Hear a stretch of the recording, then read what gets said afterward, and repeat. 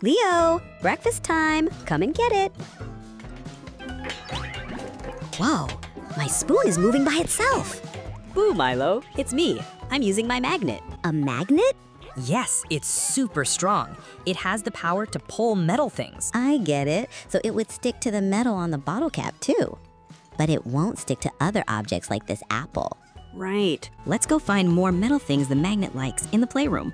Look, Leo, I found another one. Now we both have a magnet.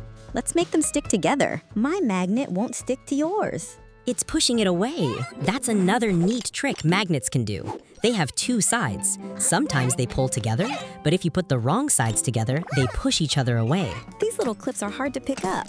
Magnet to the rescue.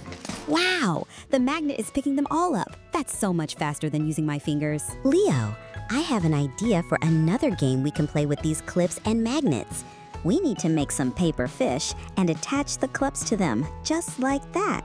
Now, we make our fishing rods. We just need to attach some smaller magnets to these sticks with some string. Great idea, Leo.